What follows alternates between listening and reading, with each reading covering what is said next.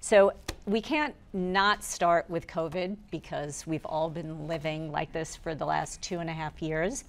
And so I'd love to start out, and Warren, I'm just going to start with the other end of the table. I'd love to know what your thoughts are with respect to both the economic and long-term producing effects of COVID. Unbelievably challenging. I would say on the various shows I produce, we spend up to $1 million an episode on COVID considerations. Testing, health, safety, all of the protocols. Individual studios are now reaching $1 billion in testing costs. So that's a burden. And I think we're still learning how to protect, be safe, and also create the content that we want to create. And we are very much a work in progress, I think. As each and every month we have new complications, just when we think we've got it figured out. Just when we think season 4 of Handmaid's Tale, we had a little over 70,000 tests and we had 11 positives. And pretty much we were the safest place on the planet if you were working on The Handmaid's Tale.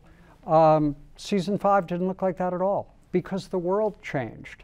And everyone in the world who just went to work and went home now had options. The world opened up and the variants changed. So I feel like we have an incredibly responsible industry who each and every day is struggling with how to keep our arms wrapped around it. And I think on a corporate level, they're struggling with should productions continue to be compliant with all the regulations, and does that make sense? And I think that's a debate that continues each and every day. And so that's the perfect segue to Duncan, who Duncan and I were sort of on speed dial with each other all through the beginning of the pandemic before we had protocols set up in place. And this is the man who has been really making sure that we have safe sets. So Duncan, I'd love to know your thoughts on where that's going. You know, it's great to hear from Warren because I think, you know, that everyone has a different perspective on how COVID has sort of impacted the industry. But I think we can all agree that the most important thing that we did was find a way to get on the same page about how to restart production. Because even though I know we all want to kind of forget about it because it's, you know, it's a traumatic experience for all of us, let's not forget that film and television and streaming production was basically shut down for almost 6 months, from March of 2020 until almost the end of September of 2020, while we were trying to find that path forward. And so, so I do think it's important to acknowledge what you said, Warren, that the industry did step up as part of that process alongside the unions to find that way forward. And I think doing it together was so crucial because if we would have had, you know, there are essentially four union groups that came together to negotiate with all the companies. If those would have all been done separately and we would have had different rules for different types of workers and different studios and different productions, I don't think the industry could have come back, honestly. I think it would have been chaos. Now, of course, things have evolved, the protocols have evolved, and I think everyone's mindful of the costs that have been incurred to keep our sets safe. On the other hand, it's really important for people, and I can speak for actors because I literally talk to them all day long. I live with one, so you know, I mean, it's 24/7 for me. But you know, it's hard to create another world when you're scared for your own safety, right? It's hard to create another world when you think that you yourself may become seriously ill, that you yourself may bring something back to an immune-compromised family member, et cetera.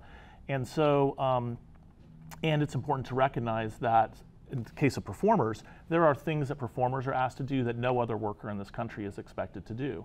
I mean, the obvious example being intimate scenes, but there are other examples as well. So I do, I really respect the investment that the industry has made in safety as part of this process. And I think it's really important that that is always done as a collaborative effort. As many of you know, we're in the process right now of working through what an extension to the return to work agreement that's governed all of this should look like.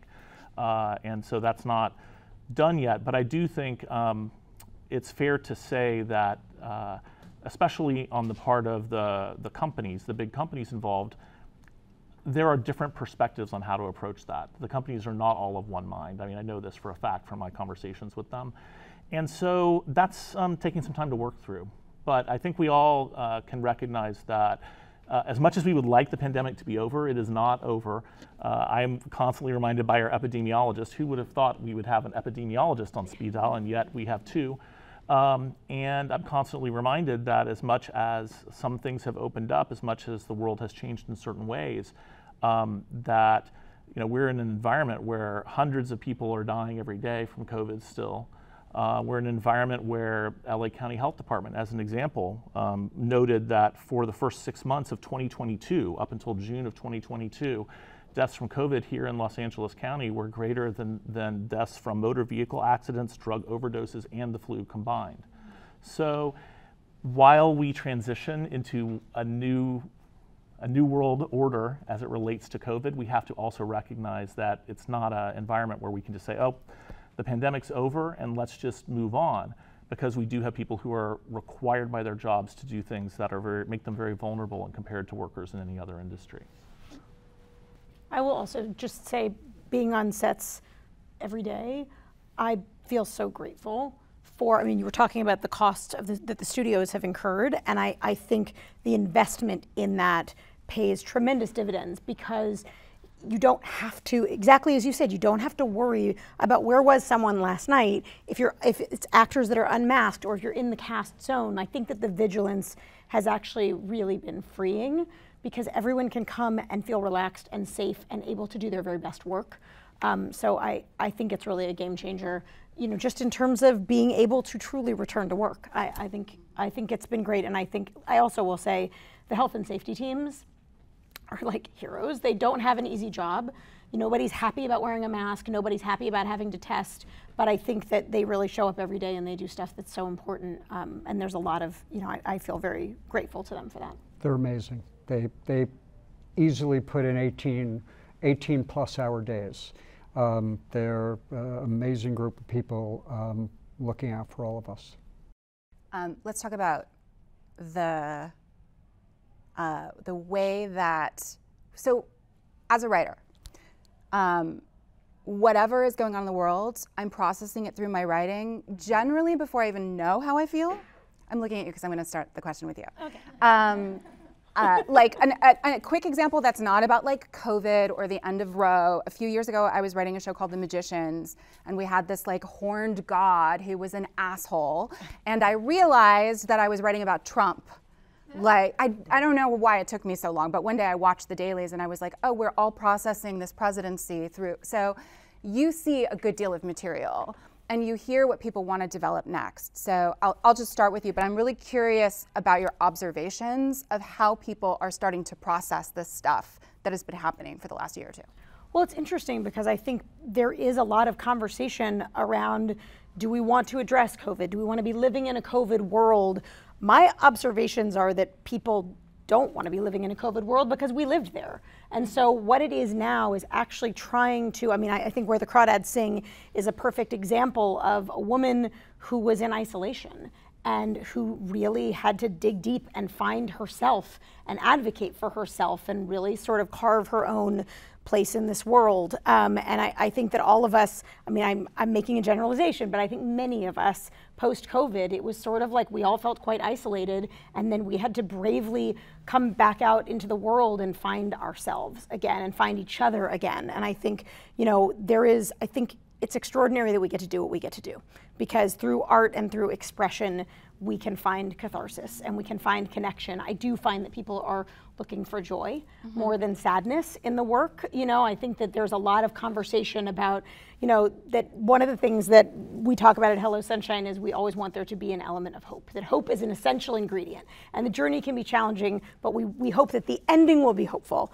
And, I think that hope is something that people are looking for in the world and in their content. So, it's something that we're always looking for at Hello Sunshine. Yeah, and to add to that, the joyfulness that everybody is looking for right now is something that we at Madison Walls have very much been trying to assess as we're looking at new material, and we produced the Eyes of Tammy Faye, and that very much was that escape. And I think a lot of people right now are drawn to that sort of material. So in a not happy, and by the way, a sentence that I can't believe I would ever say, which is in a post-Roe world, which is sort of shocking to me, I'd love to know, and Rachel, I'd like to start with you, how are you thinking about both the content that you're making and also locations in order to make sure that you're protecting women's health? Yeah.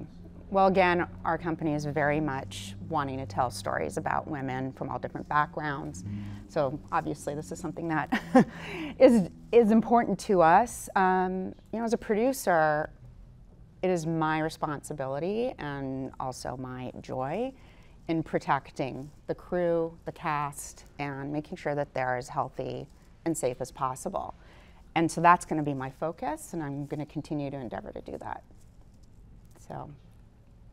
Thank you. And so I'd love for you to talk about, Tasva, about your experience would be incredibly helpful for people to hear.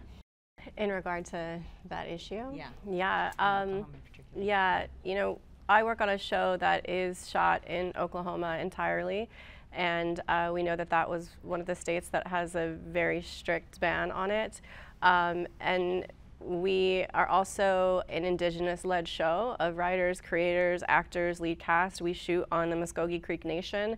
We employ a lot of Native folks in Oklahoma, and so in that way, for us, like, we sort of have to look at it as the tribes in Oklahoma, which there's a lot, and they're very powerful, as being sovereign, the sovereign nations that they are, and for us to not take away from the economic contributions we make to those nations and to those people, and to tell this story in an authentic way, which also puts us in a strange place. We have an actress of ours who is, the only reason I'll speak about it is because she was public about it, but she experienced an ectopic pregnancy, and she's First Nation, she was in Canada, but it did really make her reflect that, like, if she wasn't in an area who was willing to service something like that, like, what kind of position would that have put her in? Now, luckily, Oklahoma is a state where they still will allow ectopic pregnancies to be taken care of, but I think it was like, it really kind of shook us and the women on set of thinking, like, are we in a space where we'd be taken care of? And then also, like, how do we balance that with keeping work in the tribal communities, that of the stories we tell, and the work and the people that we're employing? So I think it's like a very nuanced conversation in terms of where we choose to produce. And for us, we just can't do it anywhere else. Like, we truly can't. We can't create Oklahoma anywhere else, and we don't want to take away those opportunities from indigenous folks over there. And then there, at that time, though, I remember when we were shooting in Oklahoma is when this went through, and there was talk of, can tribes perform abortions within the state of Oklahoma? They can't technically, because it can't come from federal funding, which our Indian Health Services are through federal funding. So, but it created a lot of just like interesting conversations in terms of like political jurisdictions and things like that. And so I had shared that with them on our prep call, because I think it's a perspective that maybe we're not always considering in where we're shooting. And I think that's to say that it's, for our show particularly, it's important. I don't place that on anybody else's shows or productions. I think it is so fucking crazy that we are having a conversation about where people can get treatment for an ectopic pregnancy. Yeah. I know we've all said that 1,000 times, but I just can't let it go by. Yeah. Tasva, you were just talking about just the things that are special about your show and why it's not so easy to relocate. You and I were talking about casting and finding writers, and since you've worked on like not one but two at the same time, which is a flex. I was very tired last fall. The exhaustion is the flex. Yeah. We were talking about how, like, in terms of like centering characters and also bringing in writers who bring authenticity and experience, diversity and inclusion is incredibly important to everybody on this panel. It's in the mission statements of their companies. I think this is something that like has been at the forefront of conversation in our industry, especially in television, for some time. But when we were talking about it, you kind of ring this little bell for me because for the last few years, whenever we have written a character on a show that I work on, that I just kind of know that the acting pool is not huge because these are not necessarily actors who get a lot of work, so there's not going to be 5 million of them. I call the casting director like 5 months early. Yeah. And then I call the line producer and I'm like, we're not budgeted for this. We're certainly not budgeted to ship a person and perhaps their assistant if they need one from another country, if we can't find them here, right? So we have to budget for this now. So we were talking, can you talk a little bit about your process or the process of the shows that you work on? The process is that we've had to create a process. And I've worked on 4 shows now that had to cast Indigenous characters when people said there were none, which we know that's not true. We also know that they're not going to be in the casting directories of casting directors. And so, on Reservation Dogs, for example, to the credit of Sterling Harjo and Taika Waititi, who are the co-creators of the show, they didn't cast in LA. They went to Oklahoma, they went to South Dakota, they went all over the US in pockets where there were high concentrations of Native people, which were everywhere. But they picked major cities and they went out into these communities and they did auditions and we ended up casting people who had never acted before. And I think it's looking at writers and actors and artists who have something to offer even if they're not working in the current context because they're still storytellers. And I think as Native people, like, we're inherently storytellers. Like, we're the original storytellers of this place.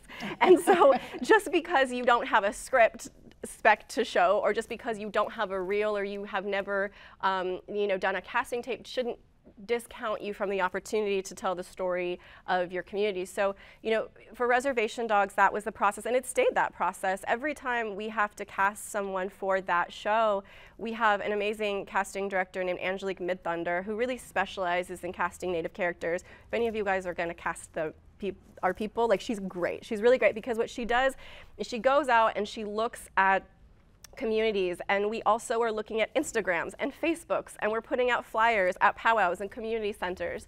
I just did a show up in Canada, which was an hour drama, and there was a scene that called for a large number of Indigenous background actors, and in our casting meeting, they were like, oh, we definitely can't get 50, maybe 25. And I was like, hang on. We're shooting in Toronto, which has one of the highest concentrations of First Nations people. Like, I just don't believe it. Like, I understand that it might not be in the background casting sheets that you have. I was like, but can you make me a flyer that I will put on my Facebook and my Instagram, because we know everyone, and I, in the Native community, I will give it to First Nations filmmakers. And then we ended up taking flyers to a powwow and to like a community center, and then we had an overabundance of background actors. So I think our show has sort of, not just this show, but this is also true of Rutherford. I also worked on Resident Alien, and in all of these instances, it's caused, I think, everyone involved to realize we have to look at this differently. And even when it comes to hiring writers, our shows are made up of poets and stand-up comedians and people who don't have traditional trajectories into writers' rooms. And I think that it's kind of opening up the way that we, think of who can sit in these rooms and who can be like on our sets.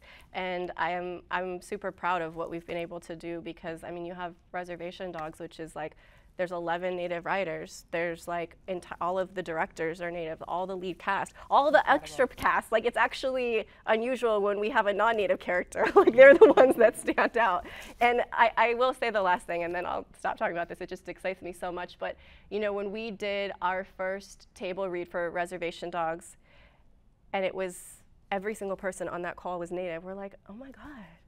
We're like, is this how white people feel at work? But it was just like, because so many of us had only been in every space we've been in, whether that's college or work or whatever, we'd only been the only one of ourselves. And you get to set and you look at it and you're like, oh, this is what it feels like to work with your friends in your community. And so that was only made possible, though, by rethinking the ways in which we cast and we hire writers and directors and so on. That's incredible. Yeah, I don't want to stop them.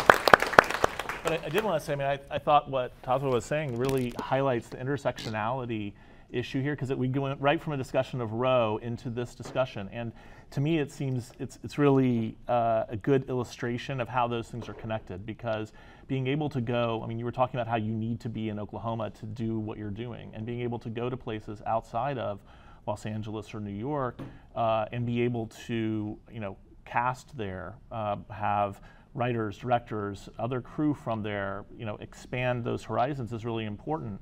And so to me, that's one of the things that's jeopardized by the Roe situation, of course, because there are calls for productions to pull out of areas where the reproductive rights of all people are threatened.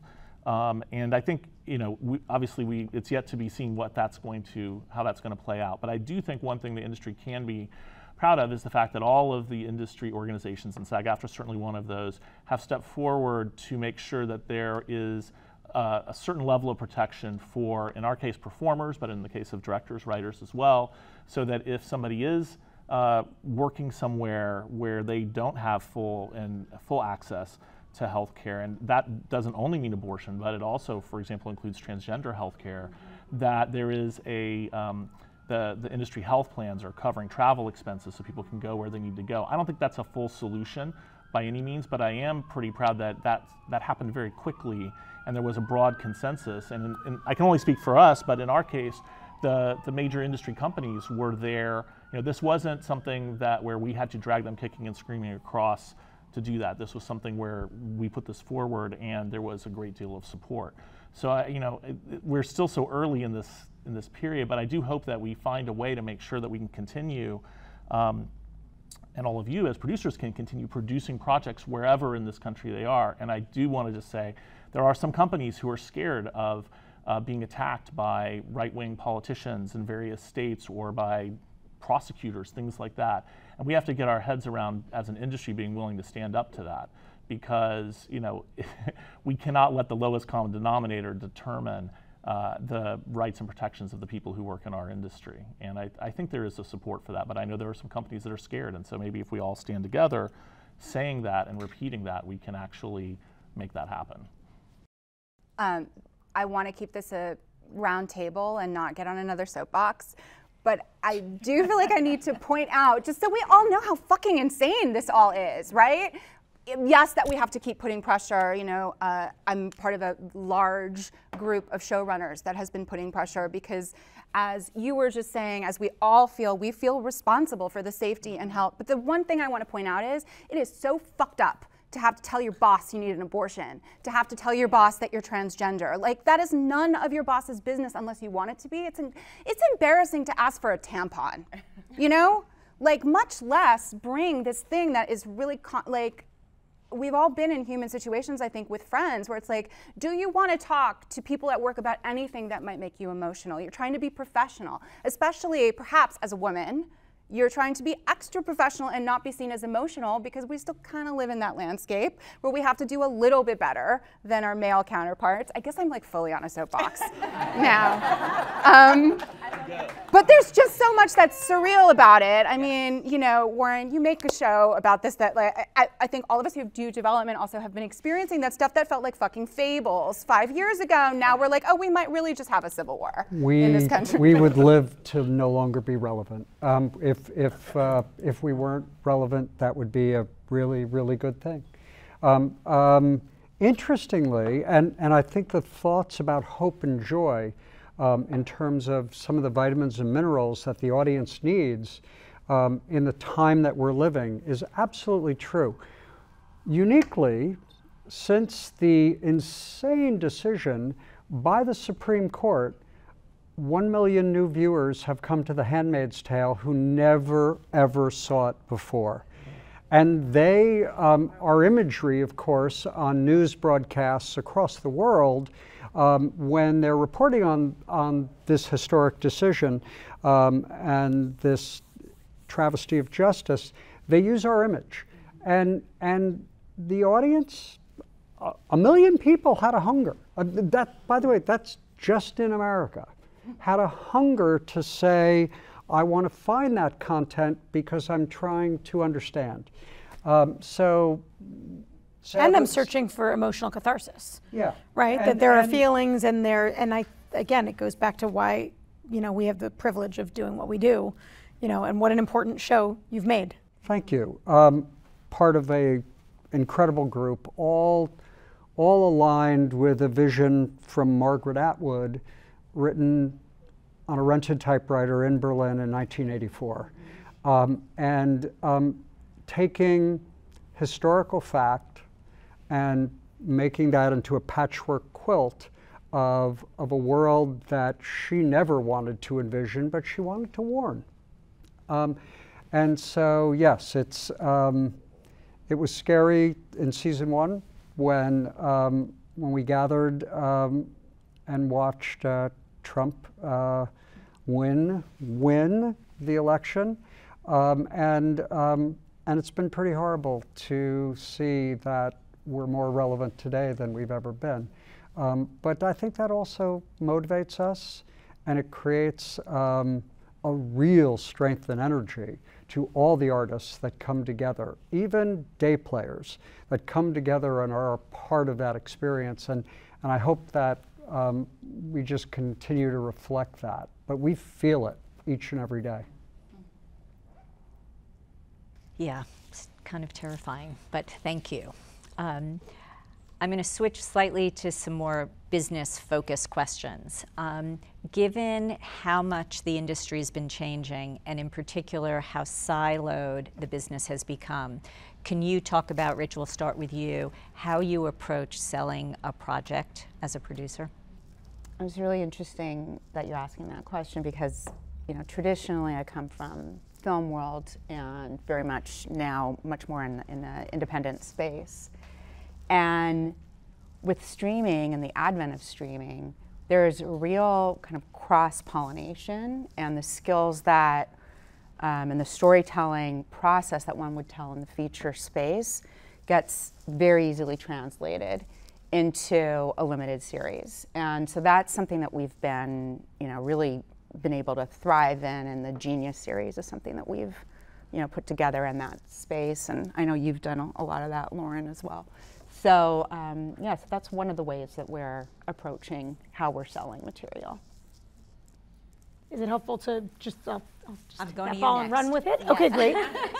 For us, I think the material is the thing. And so it's less about how are you approaching selling, because selling is a very important part of the process, but I think it always starts with this sort of core question, do we love it, right? That is, for anybody at our company, when we're evaluating material, we talk about the fact that the very first and most important question is, do you love it? And if the answer is yes, then the next question is, what's the best way to tell this story, right? And that's if it's a book. If it comes to us and it's a feature screenplay or it's a pilot, then we know, or if it's a play and we're talking about adapting it, then that's the conversation that we're going to be having. But with a novel, you kind of have a sense, is there a beginning, middle, and end? Does it feel like it is best told in an episodic format? What is the best way to honor this piece of work? Is it an ongoing series? Is it a limited series? And so it's really, but I think we try to start with, do we really love it? Because if we don't really love it, then somebody else should make it because they're going to really love it. You know what I mean? I think that the best thing that we can do for a writer, for a director, for an actor who's incredibly passionate about a piece of material, for an author, is to really love it and be committed to telling it in the highest and best way. And then the goal is to really find a partner on the studio or streamer or network side, whatever the answer is about what's the best way to tell the story. Then the goal is to find the partner that feels passionate in the way that we feel passionate, so that everybody is really galvanized to do this and to tell the story in the highest and best way that we can. And that is, we've had great flexibility in the marketplace in being able to go to everybody and have a conversation about a piece of material. And it's interesting because you do kind of know when somebody reads the book and they come to the table. Little Fires Everywhere was an incredible experience because we read that book and we loved the book. And Kerry Washington and her producing partner Pilar read it and loved it. Liz Tigelaar I remember when she called me, and she created the series for us, but she called me and she was like, I'm 150 pages in and I know I'm not supposed to say this and my agent is gonna kill me, but I have to do this. Like, I don't even know how it's gonna end, but I have to tell this story, right? And so every single person came with this raw, instant passion. And so when we went out to the different streamers, what we said to them is, we love this book. So we want you to read this book. And if you love the book, then come into the room and we'll tell you how we envision the adaptation, and we're excited to answer your questions, but it's not a conversation about what are we gonna do with it, or like, what's the, it's really, we wanna make this, and we're really committed to it. And we will tell you exactly how we imagine doing it, but if you're passionate about it, please join us. And if you're not passionate about it, it's okay. But like, let's, and of course it was very moving that everybody read the book and everybody came to the table and everybody was very passionate about it and everybody came in. That's how, for an author like Celeste Ng, we knew we were doing right by her and we knew we were doing right by that book and by everybody. And that, so that is the most inspiring, ideal process if it's possible, and that's what we strive for. Great. Warren, can I get you to address I don't know that I can top that. I mean, I think it's just outstanding advice. I mean, the first thing we think about is what's the sandbox we want to be in? And is that play in the world of ideas, identify something that, what's it about? If any of you ever have the privilege and honor of working with John Landgraf, you know that that's where his brain is. Don't tell me just about the character and story. Tell me what the thematic of this is. What is it about? And I think that you get to separate the things that you're passionate for, because there are much easier ways to make a living. And it takes tremendous passion and commitment to get it all the way there. And then once you can coalesce around, well, this is what it's really about, then you start identifying the lens by which you tell that story. And you're building partners. What I like to say to the artists I work with and the writers is that, we're not the ones with vision. We seek artists that have a vision, and it's our job to protect that vision. Help build it and protect it. And I think when we're doing our best possible work, we're able to get large companies who are writing very big checks to say, we trust that you can deliver this vision. And that's what we try and do, and that's very satisfying to us, and that's kind of our process. That's great. Thank you. I'd love for actually all of you to address, I get constant phone calls about the disappearance of producers' back end and the lack of profit participation. So I'd love to hear your thoughts about, not to put you on the spot, but I'm not qualified to do this. So I'll let you go down this path. Sorry. I'll jump into the fray. I think the most articulate spokesperson about this has been Jeff Sagansky. And he intelligently and passionately has rattled the cages. Once upon a time, there was a business that was in the television business, was dominated by networks. And they made original content, and cable just lived off of reruns of network shows. And the world slowly started to shift. In that old paradigm, you could measure what success was. You could actually identify success, and you could look very clearly at revenue streams. And those profit percentages were traced and were clear. And we've been in this incredible revolution where the winner has been the viewer, because we are in an age of infinite choice. And that is daunting, overwhelming, exciting. It's wonderful. There are more choices that the viewer has than ever before. Last year, there were 600 series made.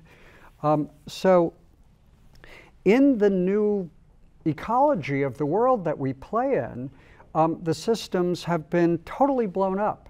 And so the companies that we work for are not quite sure even how to track what is success, how to define it, or even understand it, because their world has shifted so radically. So in the world of ideas, wildly exciting because there's no more rules.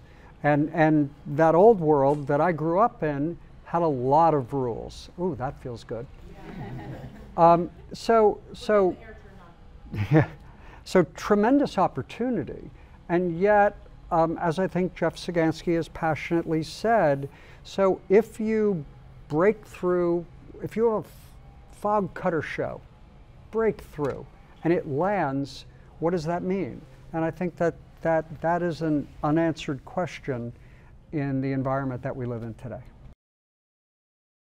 And to add to that, it's very similar in terms of the feature space, where so much is migrating from screen, big screen to small screen. And that is an open question of how do producers really win with success because of the problems and, well, I won't say problems, but the issues in terms of evaluating what the process is for success.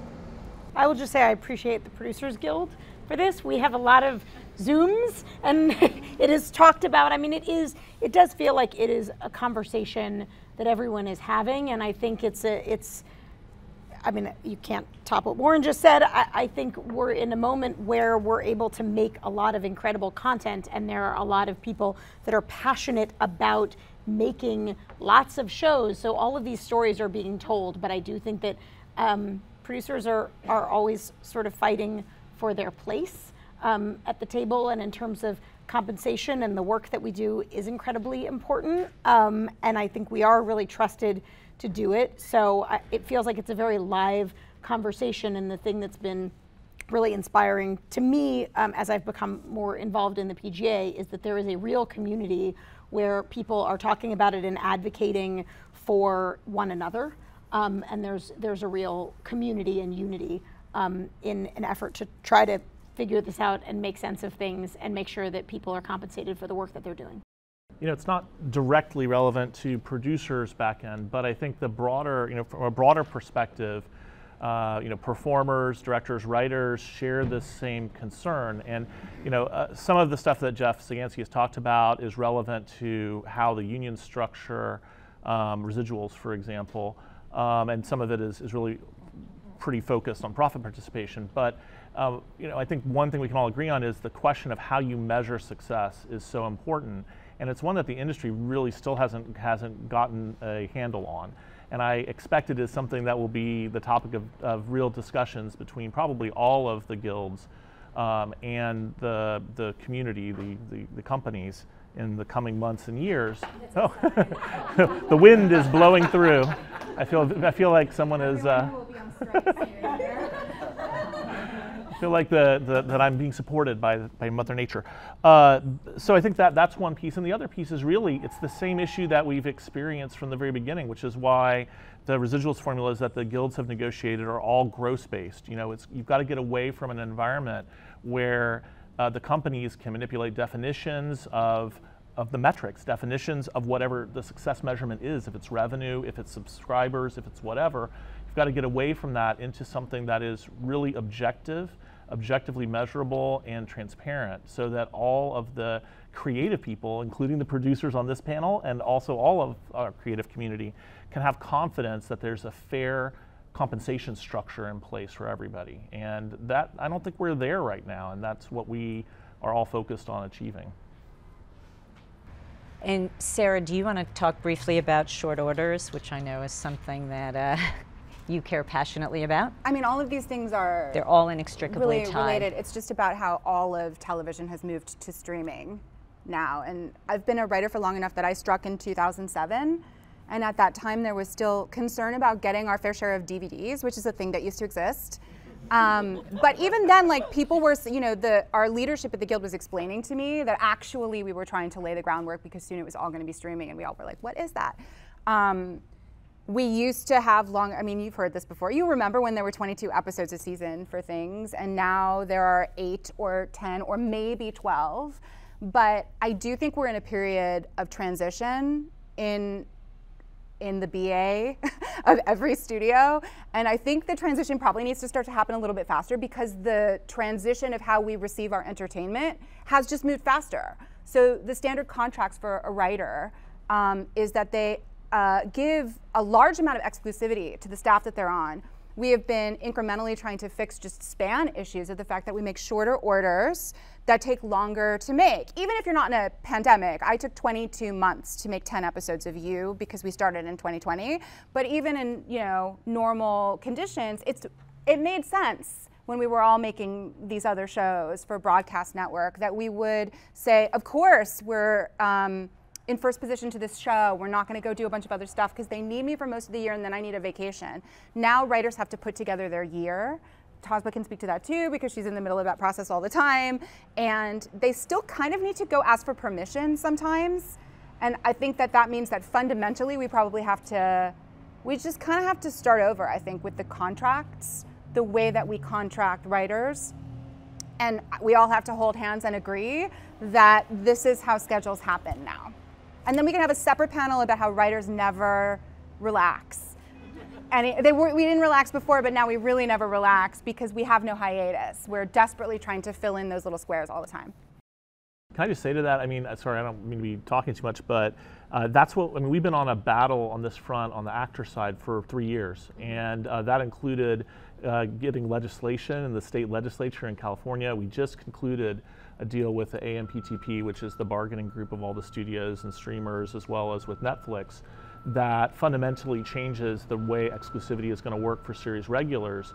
And it's been very well received by our members, and rightly so, because this has been devastating. The development of this sort of streaming business model, hugely long hiatuses with all of this exclusivity, inability to get clearance to do other work, it's really, really harmed actors, and I think it's harmed other people too, probably including producers from my conversations with Susan. So I hope that what has been accomplished there can maybe start to become more of a industry standard. We've got the idea of conflict-free windows, where in every hiatus, actors, series regulars can be entitled to go do other projects, have a specific minimum period of time so that they know another employer can count on it. It's not a, you know, I've got to go beg for permission. It's a, I know that I can rely on this, and various other things too. So I hope that that can be a start to maybe setting up an industry standard that is more respectful of the creative talent who make all of these projects possible. Be pro-union, I think, is the bottom line of what you just said. But I mean, technically I'm in a guild, which sounds very like we wear berets and we're in the Renaissance fair or something. But none of this, like, we wouldn't even be having this conversation if we didn't have strong unions protecting artists. Because artists, we want to do it and we would secretly do it for free and just starve, most of us. And while these huge conglomerates make millions and millions and millions of dollars. So just thank you. Yeah. At the risk of stating the obvious, you guys are all incredibly successful producers, but some of the people watching will not be quite as successful. And so I would love for each of you to give a short piece of advice of what advice you would give someone just starting out. I think be curious about where you're at and sort of looking at the gaps in information or skills that you feel like you want to fill or work on. And I think that's always a good starting point, is to be a sponge, to absorb, to take your no's and investigate them rather than feeling defeated by them, because there's always a lesson in them. And I think also just like invest in yourself and invest in your craft. And sometimes that means financially, sometimes that means how you care for yourself. But that's what I can offer at this time. Maybe in a few more years I'll have something different, but that's what I think right now. Yeah. I think the advice that, the best advice that I've received is follow your gut and really stick with your instincts. And if you're obsessed with a piece of material, if you love talent, a certain director, just have that tenacity and drive and passion to just keep after it. And much like you're saying, is as a producer, you cannot accept a no. You have to push and push and push until you get that yes.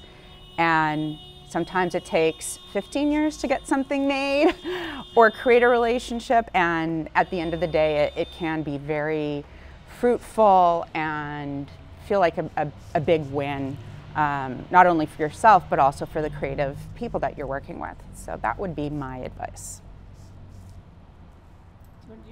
I'm like straddling being a producer and being a co-moderator.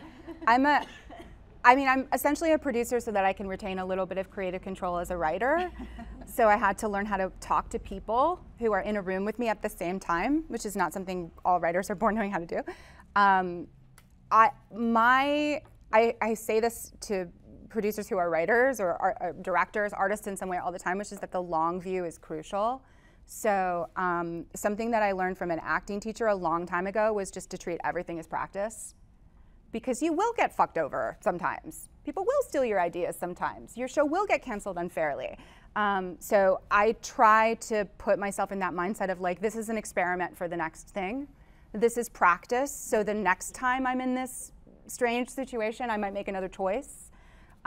It's put me on like a much longer view of like just my education as a writer and a producer, and that has helped me take things less personally and just have the, I think, endurance. A lot of this is just an endurance sport.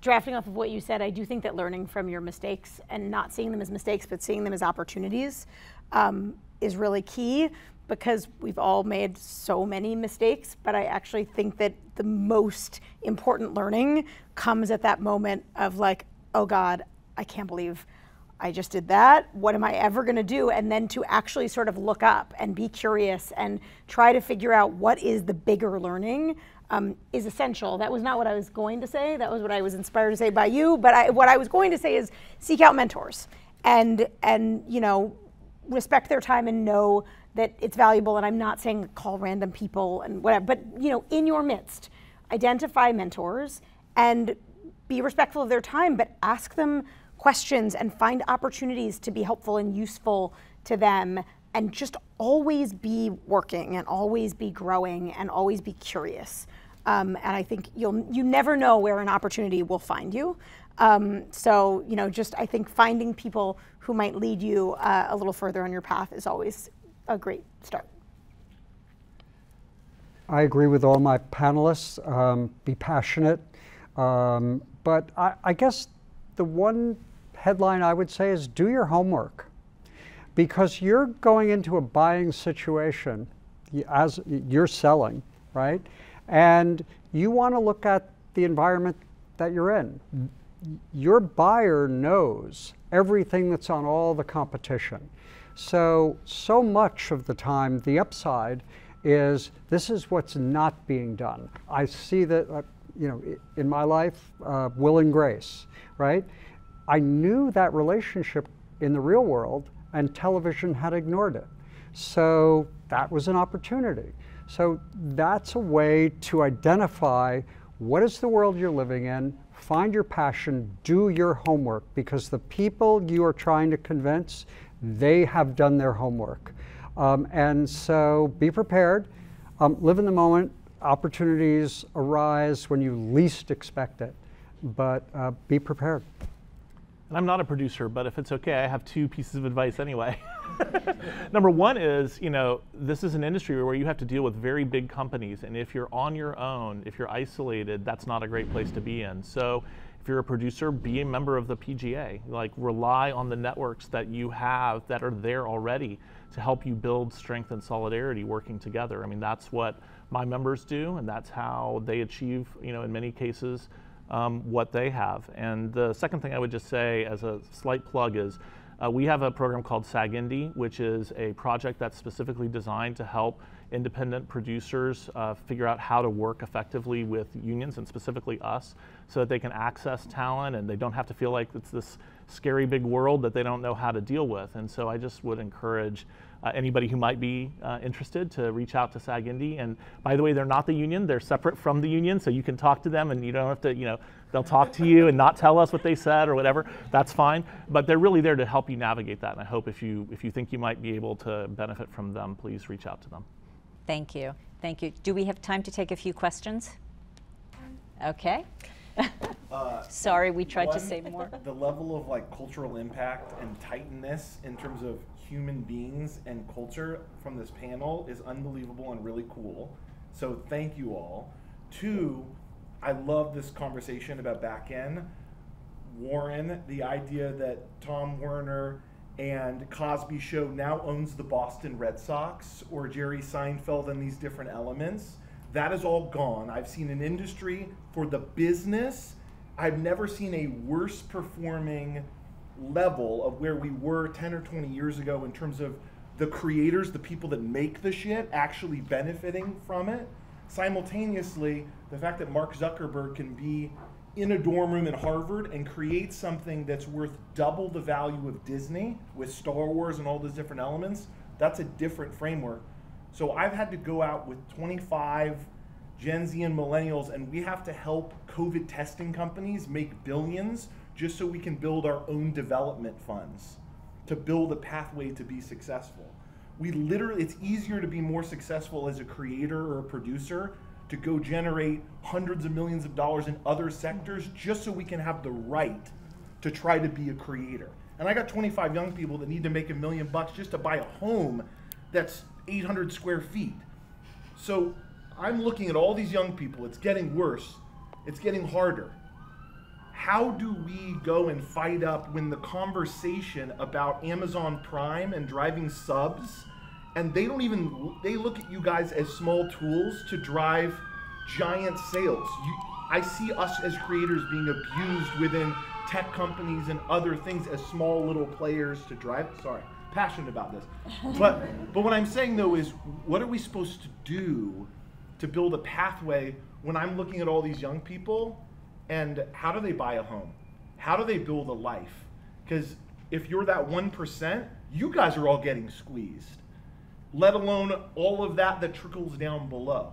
So while everyone's getting rich in Silicon Valley, or Google's expanding and Apple's buying, the creative community is getting squeezed for all those young people. Where are they supposed to go?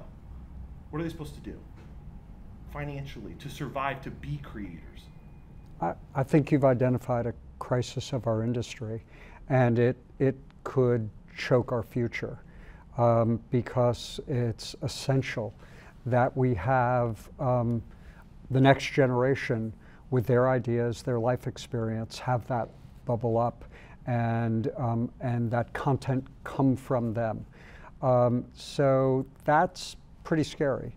I don't pretend, nor would I insult you with any simple answer, because it's not. I think the more we talk about it, the more we illuminate it, that's a beginning, and I feel like that's all it is, a beginning.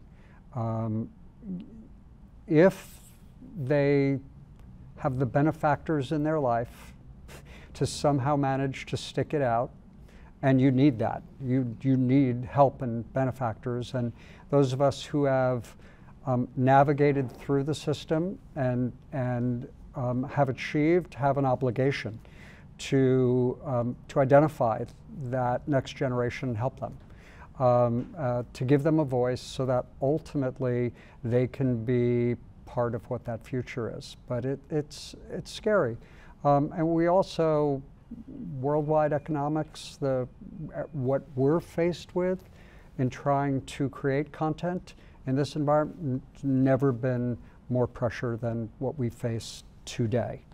I spend a lot of my day trying to figure out how to build it and how to navigate through and still have the creative excellence that we desire for our content. I know we're short on time, but I mean, and it's not a simple answer, but one big part of that is what the unions do. I mean, the unions are not, like, we're not here negotiating to get the top 100 actors, that's what their agents do. What we do is make sure that the other 159,000 actors who are working in this country can make a decent wage for the work that they do, notwithstanding how difficult this industry can be. And that's not just for actors. I mean, look at Amazon, look at Starbucks. I mean, there is something happening in our country right now that needs to continue to happen. And that is, people need to understand that We cannot let big corporations just dominate every aspect of our lives. And as human beings, we have the ability to work together to combat that. And so in this industry, that takes the form, I think, in a lot of ways, of the various unions that are each of them bringing people together to stand up to the big companies and to say, this has to be fair. And it doesn't solve all the inequality issues. It's not the panacea, but it is probably one of the best ways to actually take on these issues and see results happen. And I mean, that's proved out. And I hope our country is now turning a corner back into a world where we are going to have more unions, because the fact of the matter is that, you know, if you're going to live in a capitalist environment, if you're going to have big, huge companies that control the means of production in our economy, people need to get together so they can stand up together and make sure that that is done in a fair way. Our government's not going to do it. Nobody else is going to do it. We've got to take the power for ourselves. That's what the unions are for. So I hope that creative people realize unions are for them too. You know, I'm a lawyer. When I used to work for the county of Los Angeles, we had a union as lawyers. This is not something where unions are only for certain people. Unions are for everybody who is a worker and who needs to get paid a fair wage and to have fair working conditions. And standing together, we can do that. I just want to thank everyone for a fantastic panel. That was great.